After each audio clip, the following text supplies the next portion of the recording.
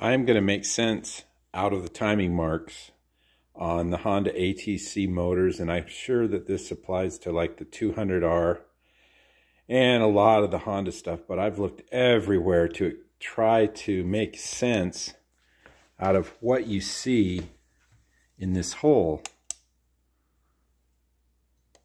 And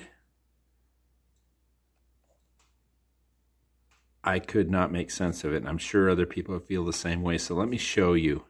The problem I had is when you put the flywheel in the position it's supposed to be, which is the question, where are the marks? What marks are what? And when you look at it in here with the cover on, it's really hard to tell what they're talking about from the marks they're giving you. And then up here you've got the little mark on the cam sprocket, which I've got covered now, but there's a little zero. That's obvious, and that goes right, straight up when you're trying to time the cam. So when you come down here and they're saying to put the timing mark on the T, you can't distinguish what marks say T on there very easily. So I go right to the internet, and this will explain it. When you're looking through here, you're looking at these marks here.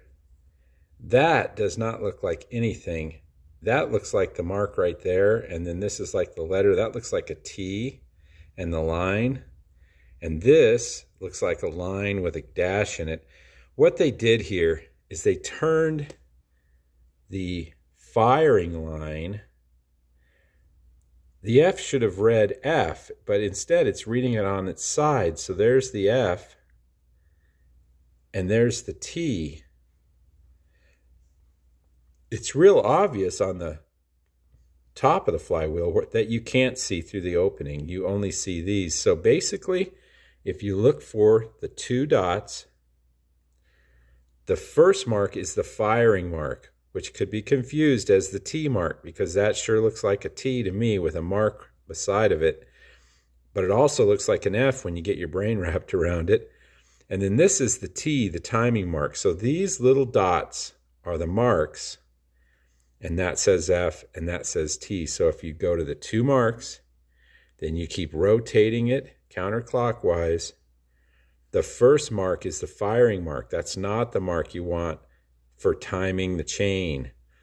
When you're installing the cam sprocket and the chain, you want to line up to this little dot here that's next to this. Now once you see what this looks like, it's kind of easier to look down the hole and see these little F's and the T. But believe me, even after walking away from a day, I can't make any sense of it. It just could be me, but I think other people are going to have the same problem, so I'm making this video. So your F is the first mark you come to, and the T is the second.